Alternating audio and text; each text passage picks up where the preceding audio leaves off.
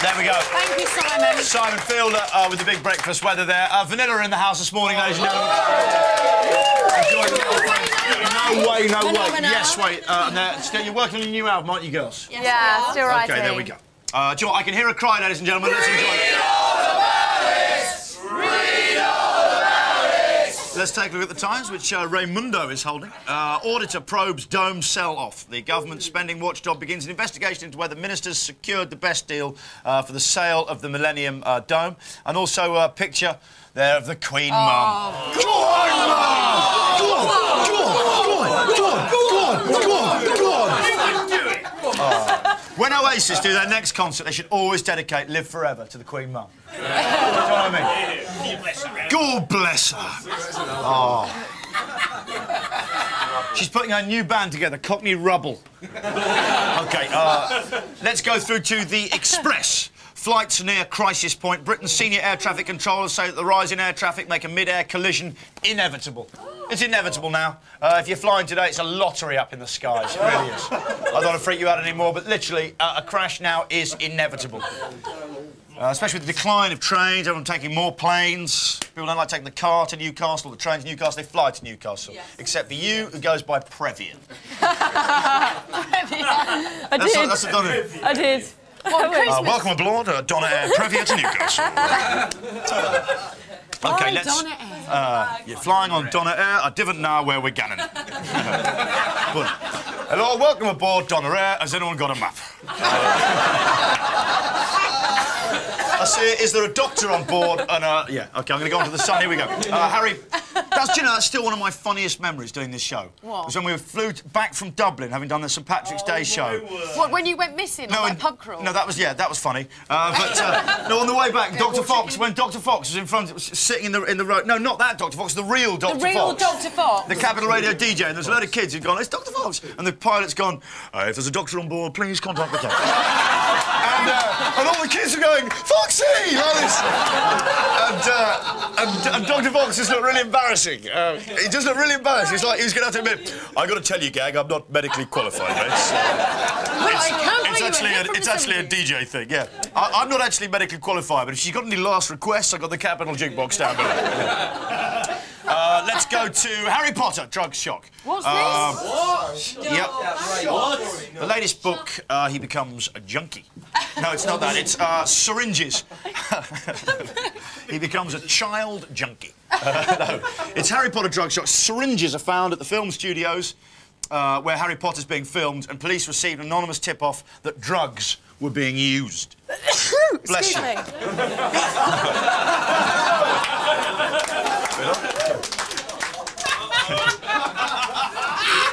Come on, Dan, bags of energy.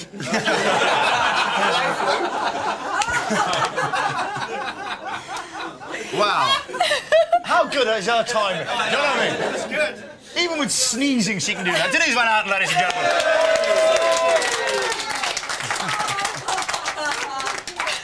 How funny was that? It's amazing, isn't it? Well, I don't know if it's funny. I think it's pretty sad, actually. Presenters have to do that. Do you know what? Let's get in there, ladies and gentlemen. Right, people from the north, this is in the Sun today, it's in all the papers today, new survey out. People from the north smell of rotten eggs and cabbage. What? So that's that. Donna? Donna.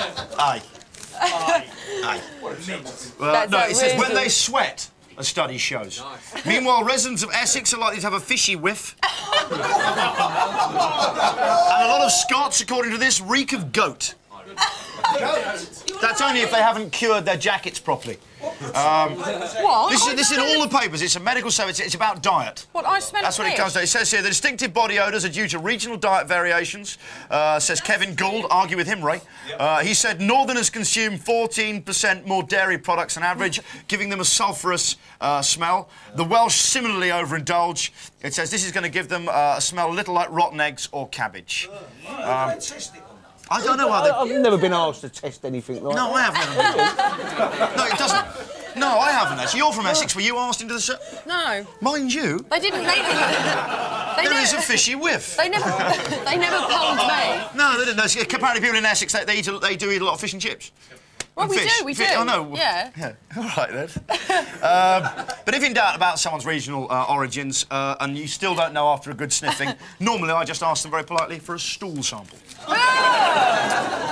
Johnny! And I can look through that with a biro. What's with the biro? I don't know, it's science light, isn't it? It's that thing like on the X-Files when they've got something amazing in front of them and it's just, this is something that's just come to Earth. And how do they experiment with it? They prod it with a biro. I love that. Stuart's Wild Times Road. Rod Stewart, 55, said yesterday he wanted to cut back on carousing after years of hard living. I don't think I can take it anymore. The wild times are over for me, he says. But I think only time will tell if a man in tight leopard trousers can change his spots. If a man in... Because leopards, it's a phrase, and you say... it's like, Yeah, we know. so can a man in tight leopard trousers change his spots? Because it's like... We know. We know. He's a cheater. Ah, there you go.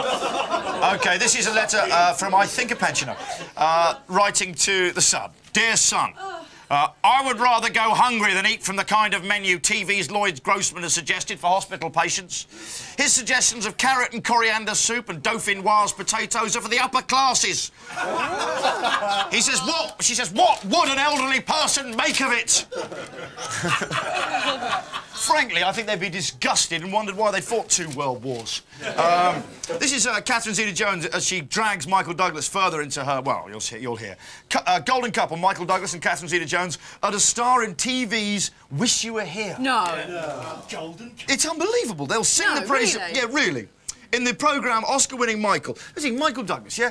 He produced, I think, Only Fools... I mean, not Only Fools and Horses. And that's a fact.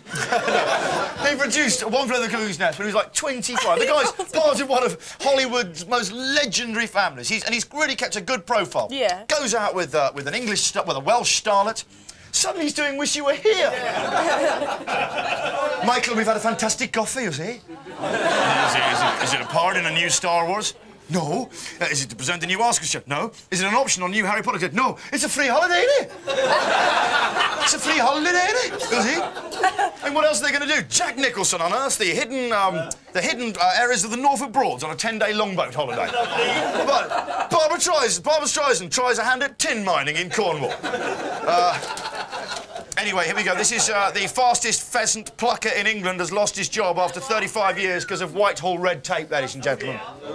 What's happening in this country? First, we serve up pensioners with carrot and coriander soup, dauphinoise potatoes. It says here, Nigel can strip a bird in 2 minutes. Doesn't say anything about the pheasants, really. Did you hear Vanilla? Vanilla, love that, don't you? Do that line again, say that. What's your fastest, girls? 2 seconds. Nice. That was presumably getting out of your stage wear. OK, here we go. Nigel can strip a bird in 2 minutes. Hey! But rules now outlaw the selling of game unless staff have special hygiene training. How special can that training be? Dad of 3, Nigel stormed yesterday. It's a sad bit of old England that is no more. He fears more pluckers could be hit, putting paid to the famous ditty, I'm not a pheasant plucker, I'm a pheasant plucker's son. I'm only plucking pheasants till the pheasant plucker comes. I'm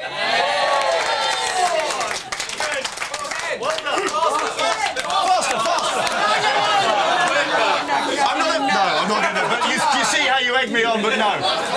No. Faster, you can do it quicker than that. During the commercial break. During the commercial break. I'll do it privately for you, but let's not waste it on the nation. Young ears about. Nigel added, the rhyme has been passed down from generation to generation. I can't see it lasting much longer. But you use the poem anyway, don't you? It doesn't matter whether you're actually plucking pheasants, does it? Careful. Oh, again, every time I do it, I see it go... OK, TV blamed for 27% rise in injuries. TV makeover favourites, changing rooms and ground force set a dangerous example for DIY amateurs. In changing rooms last week, floppy-haired interior decorator. They're talking about Carol Smiley. Oh, right. Yes, that's right. Actually, they're talking about you here, Lawrence. It says, in changing rooms last week, floppy-haired interior decorator Lawrence Llewellyn-Bowen was seen using power tools without tying back his hair. Oh. No way, no way. Yes way. Lawrence, anything to say for yourself? I thought it was a hairdryer. Ah, OK, nice one. And you're well out of that one. Just this is one to see if you can beat at home. Oh, we have a 5-year-old dog, a Labrador named Benson, which we think has won the prize for eating the most over Christmas. Between December the 9th and 28th, he ate 24 sausage rolls from high up on a kitchen surface, a box of After Eights taken from a bedroom door, closed, a box of mint chocolates, again from the bedroom. Why are they stashing all this chocolate in the bedroom? He also tucked into Christmas pudding, kitchen work service, a box of Cadbury roses from a bookcase, half a treacle tart from the fridge, a loaf of bread, again work surface, and a packet of chocolate fingers, again from the bedroom. OK, do you know what? I've got one last one for you here. Prince William and George W. Bush's niece have been sending flirty emails to each other. It was revealed yesterday. Funny that, when I log on looking for Bush, etc. OK.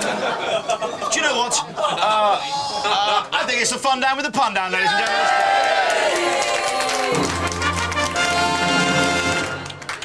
Was there a woo on that then? I've never heard before. Nice. Yeah. No, they came from over here. Was that you? Vanilla. That's brilliant. You literally threw your voice into the telly. It's amazing. A man writes a 160-page book on the A1. Pun says, road work. OK, it's fine. Not the band. Yeah. No, not an A1. The band. It's just a short read. That'll be a pamphlet, yeah. A sci-fi fan names all his sons after characters from his favourite show. It's a good story, actually, that one. I think is that the page 3 lead in The Sun? Yeah. Don't be distracted by the licentious woman. Pun says, Trek. I think actually today it's Joe Hicks, isn't it? In The Sun today, wearing a construction hat and some denim shorts. Oh, you like Joe, don't you? Joe's nice. Joe's from Leicester. Her parents have written to me. How old is she? She's now 20, I think. She was 17 when she started out. Parents wrote me a lovely letter. They're from Great Glen, just outside Leicester, you know. This is a page 3 beauty. She's a page 3 beauty. No, she's a lovely girl. I don't want to be so involved in her life. A snooty construction firm refused to sell a house to a blunt-talking Yorkshireman, and rightly so. Pun says, Snob the builder. There we go. Those were the papers and puns, ladies and gentlemen. Denise, can I just remind them, one of my shirts is up for grabs this morning in Donna's bunker. Donna, have you got the number? The phone board. 0208985, all the ones! 0208985, all the twos, twos. or bigbreakfast@channel4.com, and I gather you got to write a You poem. can win Johnny's You can have the shirt shirt fresh off from his his back. back. Yeah, it's the one from Samuel L. Jackson. With Samuel L. Jackson. Right, and Dan. put it in a frame. Ray Winston is in arguably the most brilliant British gangster film, I would say, Sexy Beast. since Long Good Friday. There are 3 now: Get Carter, Long Good Friday, and Sexy Beast. The others, in the face of this, the recent ones are all cack. This is brilliant. I hope it gets a massive run. If you are a major distributor or you run a big cinema chain, make sure you book this in and really push it, because it's a fantastic film. It's a British film. It's Sexy Beast. It stars Ray Winston, and Denise and I are going to be talking to him right after.